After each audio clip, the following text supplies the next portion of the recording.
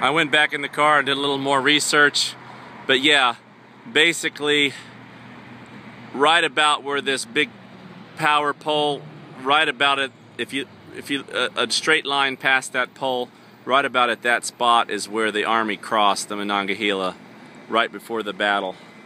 Went right through the center of that old steel mill and left along the base of that hill and over to where those houses are. Right in that area is where the battle took place.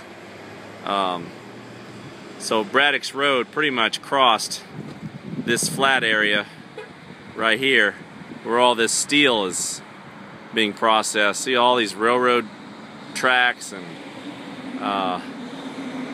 yeah, he went right through that, right across right there.